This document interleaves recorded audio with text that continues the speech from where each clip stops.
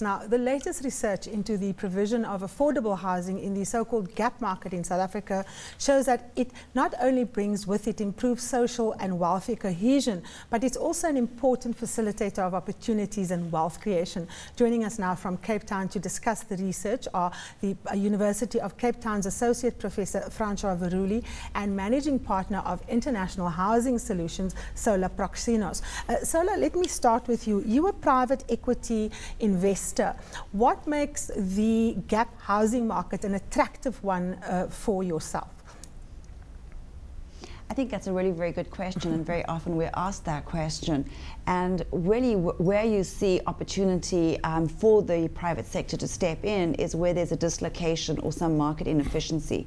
And there are two things that have happened in South Africa. One, because of our apartheid legacy, we have a situation where many people have been denied the opportunity historically of owning housing.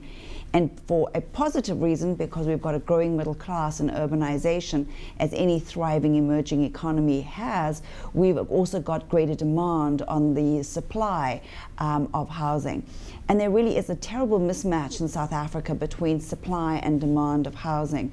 We're lucky enough to have a very working mortgage market, which many countries in Africa don't enjoy.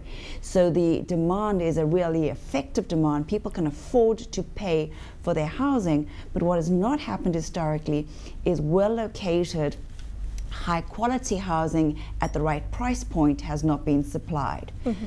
So just to put some numbers behind that, in South Africa, the 60th to the 90th percentile of household income have something like 600,000 houses shortage. Mm-hmm. Let me bring Francois in. Francois, you conducted the research. Now, it says the primary focus of the research was to assess the direct and indirect benefits to tenants and owners of housing units provided, by the IHS. Of course, the big idea when growing capitalist societies is to give people a sense of ownership, a sense of buying into society, and nothing does that better than private property.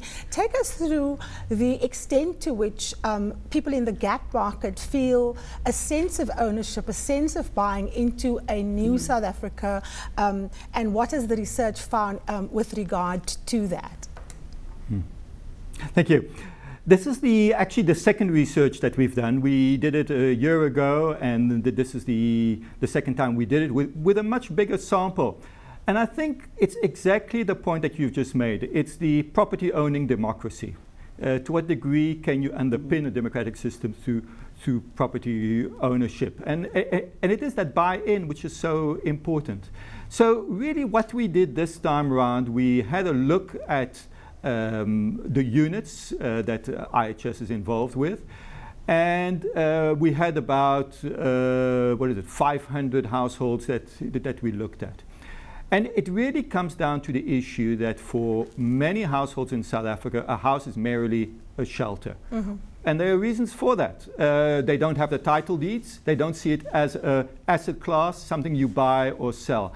And I think what really started coming to the fore in this particular study is property in its three roles: as a shelter, as a place from which you derive an income, your closeness to work, employment opportunities, and its role as an asset class. Mm-hmm. And I think it's those three roles that we really looked at. And when we asked people, why did you move into a particular unit, mm-hmm. the answer was fairly quickly to get close to a place of work, yes, to earn an income and to have an asset. I think that is what is one of the things that attracted me to some of the findings, because it does speak to some of the apartheid spatial planning. We know that most poor people live very far from their workplaces. A lot of people spend their disposable income on transport. Sola, you are involved in this gap market. To what extent is the new housing initiatives that you are involved in challenging that apartheid spatial development, and are we having housing developments that are integrated both in racial and social terms?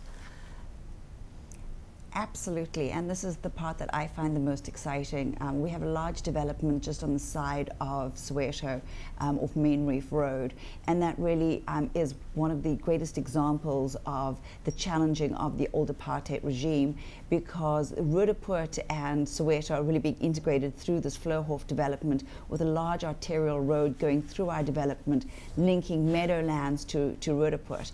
And so we really are creating in this particular development a whole new community.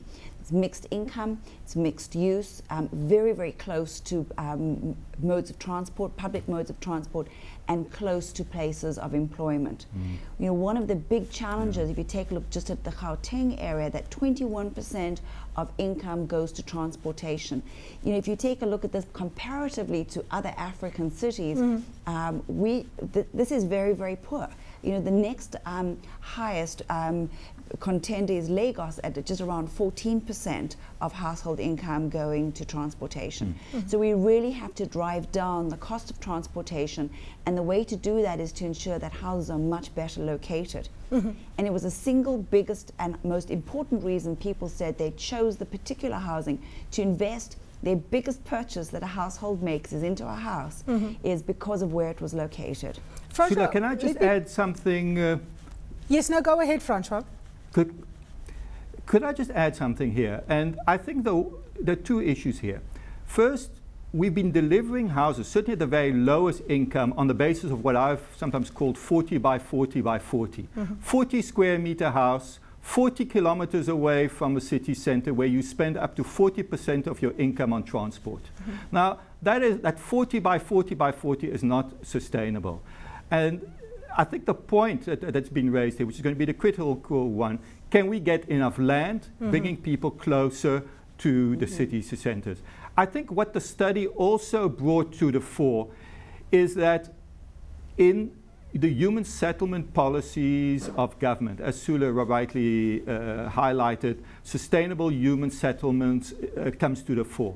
What it does show is that the private sector can actually deliver on government objectives in a fashion that gives all concerned the required returns. And I think that by itself is of importance, that we have a policy in place where there's a view that the private sector can't do it. With the right enabling environment, I think that we can deliver. Sola, what is the kind of uptake, if you look at private sector players such as yourself? Are people seeing an opportunity in this market? Are private sector players keen, given the fact that people are very risk averse and that there's a lot of defaulting on housing, not just in South Africa, but in developed countries like the States and other places? I think that the fear of default or non-payment is very much higher than the reality. And what is very interesting is Finmark Trust have done a study where they found that in the lower income segment, non-performing loans are slightly lower than the overall market. So there really is no correlation between income and default. But what is absolutely true is in South Africa, institutional investors have not seen this as an institutional ready investment class. And so in our first fund, 65% of our investors were from North America, and only the remaining 35% with South African investors. Now I think where we've demonstrated that we can deliver high quality product, we can create a social good, but more importantly, it's sustainable because we can give investors a very strong market return.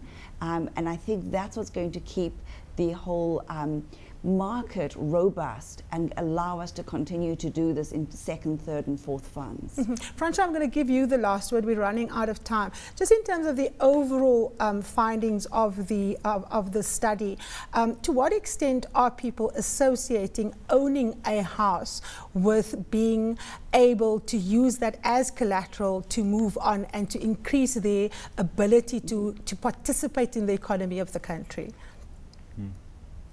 I think that two important issues that derive, and the one which I do need to mention, and that is that the housing sector is an important employer. And what we're seeing with the units that have been developed, there are up to 100,000 employment opportunities directly and indirectly that can be created. So that is the first point.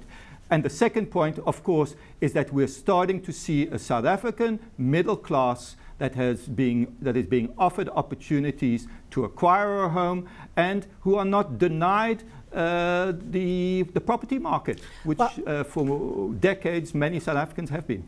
Well, that's where we will have to leave it, of course. Thank you so much. That was University of Cape Town Professor, or rather Associate Professor Francois Veruli, and Managing Partner of the International Housing Solutions, Solar Proxenos, discussing their research on affordable housing and economic participation.